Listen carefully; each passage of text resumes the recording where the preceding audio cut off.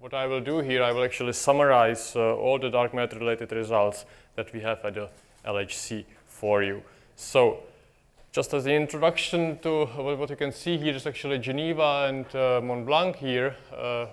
Also, you can see the LHC 22nd kilometer ring, and here we have two general purpose detectors, Atlas and CMS, that analyzed PP collisions. In 2012 we had 8 TeV center of mass energy, and what generally we do is actually we measure things we already know, so we want to probe whether the standard model actually works or not, and also we want to find new things. So we all know what the building blocks of the matter are that we already have in standard model. Also in 2012 we found a particle which could be a good candidate for the last missing piece, which is the Higgs boson. And we are at the moment trying to really see whether this is a Higgs boson or not. Overall, I mean, looking at the summary plot for the standard model, it looks like that there's no excess here. We really see everything perfectly agreeing with the theory. And also, we can do self-consistency checks for the standard model, where we actually measure the W mass and top mass.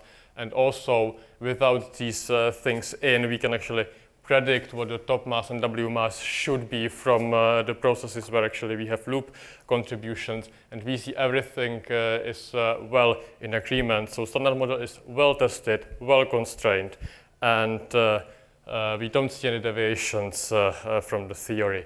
So do we really understand everything? And actually, within the standard model, things look very promising, but we know actually that we would like to also find the explanation for dark matter, and so we are missing quite a big piece here. And so what is the standard model dark matter connection? I mean, can we really see it at the LHC? So if we look here, so this is the basically effective field theory contact interaction between standard model and dark matter, and this is what you have already seen here today. So the dark matter production is if you go in this direction, and in this very simple model we can, as you will see, contribute to the landscape of the results by direct or indirect searches quite nicely. The other option actually, or the other candidate for the connection between standard model and dark matter is the Higgs portal dark matter, meaning that we produce Higgs boson, and this Higgs boson actually provides the pair of dark matter and anti-dark matter particle. So this is the second case, and finally it can be that we don't have only one particle missing. It's the whole bunch of particles, and the dark matter is one of them. So for instance, in the supersymmetry we have such candidate in the lightest supersymmetric particle. So how can we produce experimentally, what does it mean if we produce the dark matter at the LHC? So if you collide the two protons, you can produce pair of dark matter particles, which means you don't see anything in the detector. So this is not a good experimental signature if you want to measure something. So you need something in addition, and it can be initial state radiation of a jet, photon, WZ, basically anything. And this will actually appear in the detector, and it will be balanced by the dark matter on the other side. And you can see such an event display here, where you have jet here and something here. In this case, probably 2 neutrinos, of course. So, effective field theory for WIMPs. So this is what we use to interpret our results at the LHC. CMS uses this notation, Atlas uses this notation, so the notation is a bit different, but essentially the thing is the same. And you can see that there is a couple of operators, a vector operator for the spin-independent interpretations, axial vector for the spin-dependent interpretations, and we have also a few more operators depending on the nature of the interaction here. So, first, I would like to talk or summarize the mono-something searches we have at the LHC. So this is the what we have at the moment, the public results by both Atlas and CMS. So this is the monojet analysis, monophoton, and CMS also provides the results on mono W. So I would like to talk a bit about the monojet analysis, just to quickly summarize how such a search looks like. So we have a jet which is balanced by a pair of dark matter particles as a signal, and there are huge backgrounds to this process coming from the standard model. Namely, there is an irreducible background from Z to nu plus jets, where you have two neutrinos and a jet, exactly the same signature as you would hope for from the dark matter. And then you have also W to lepton and neutrino plus jets, where actually you miss the lepton. And all this gives you roughly 80% of background, and then you have backgrounds from Z to LL, top quark, QCD, there are non-collision backgrounds, diboson production. So these are all the processes which you have to consider in the search, and then you actually look whether you have some excess over the expectation from the standard model or not. So since the signatures or the diagrams for the electroweak processes are very similar, we can actually try to estimate these processes not from the Monte Carlo, but in a data-driven way using the Monte Carlo by taking the ratio between these two processes and detecting events where we actually want this good lepton and a W. So this is what we do here. So you can see the number of, let's say, Z to nu in our signal region will be basically the data measurement in the control region, which is, let's say, W and E nu, and the ratio of the Monte Carlo processes between Z to nu and W E nu. For example, we have several Monte Carlos like this, control regions like this, and what you see in this formula is that you have to subtract the backgrounds from your control region. So this is essentially multi-jet background in the control region.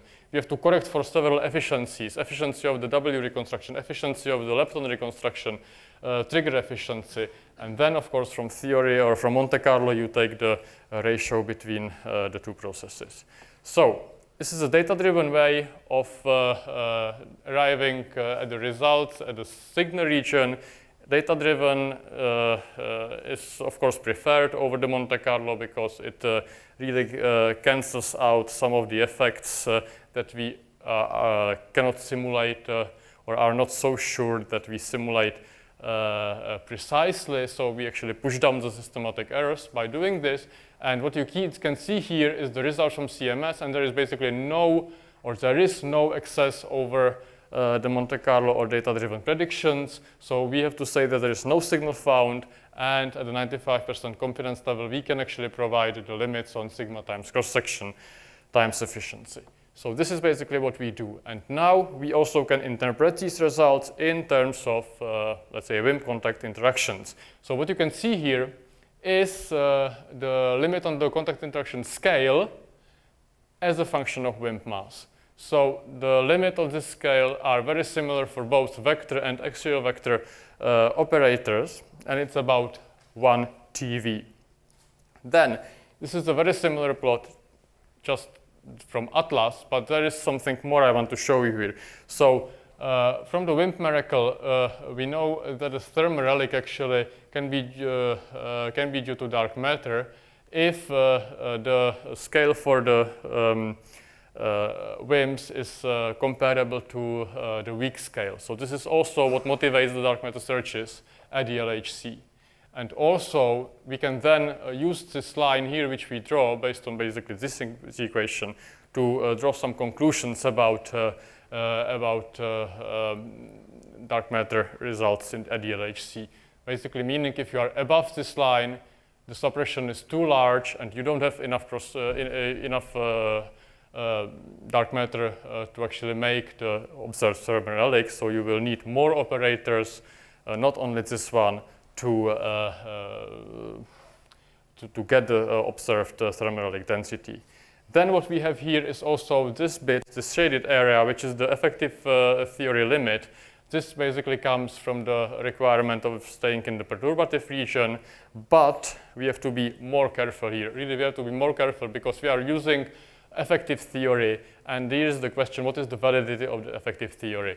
So we are basically going from a mediator here to an effective theory here. So if you write the propagator in terms of this higher order contributions, so if you want to cancel this higher order contribution or make it negligible, of course this has to be close to 0. So from this directly it follows that the matching that lambda has to be greater than twice the dark matter mass, and so this is also fine. This is of course fine for the heavy mediator, but if you don't have the heavy mediator, things can become more tricky. And CMS actually did this. They tried to see what happens if they take the models with the light mediator, and how would the limit change with these processes which do not actually take the effective field theory. So you have again the limit on lambda as a function of mediator mass this time, and one case is for light dark matter, and the other is for heavy dark matter. And what you can actually say here, so if you remember the plots I showed you before, they say it's a 1 TeV limit on the suppression scale, and basically this means that if you have a heavy mediator, you are fine. If you are here, then our results are conservative, and if the mediator is too light, then you have a problem. So roughly above the twice dark matter mass, we are fine. Then we can also translate our limits into the WIMP nuclear cross-section and contribute to these plots, which we already saw today. And what you see in particular is that the LHC limits are strong, really strong at the low WIMP mass. And this is because we don't have any limited systematics due to a small recoil energy as the direct searches have. And for the spin-dependent results, the results are very competitive in the whole mass range. Then we can also actually put limits on the annihilation cross-section and compare, therefore, between LHC and the indirect searches. And again, we can indicate the thermal relic line here and see whether the limits we have actually are fine if you have only one operator or if more operators are needed, and basically the same things as I was already discussing for the WIMP mass. So the other class of the searches we have at the LHC is the Higgs portal, or searches for the invisible decaying Higgs boson. So what you can see here is the production cross-section of Higgs, and what we want to see is actually the invisible decays, so it's times the branching ratio of Higgs to invisible, and this invisible can of course be dark matter pair. So this is what we want to measure, and there is again a couple of analyses by Atlas and CMS. So depending on the production channel, it's either the associated Higgs production with the Z boson, or there is a recent result from the vector boson fusion Higgs production. So this is an example of the associated Higgs production. So basically what you have in the final state is the lepton pair from the Z and nothing from the Higgs, because this is the invisible DM pair. And again, there will be backgrounds from dibosons, top, and everything. So what you can see here is the agreement between data and standard model background predictions. And based on this, we again can set limits on branching ratio for Higgs to invisible. So assuming that we have this 125 GeV standard model Higgs boson, we can set limits on the branching fraction to invisible, and this analysis actually gives us 65% observed limit on Higgs going to invisible.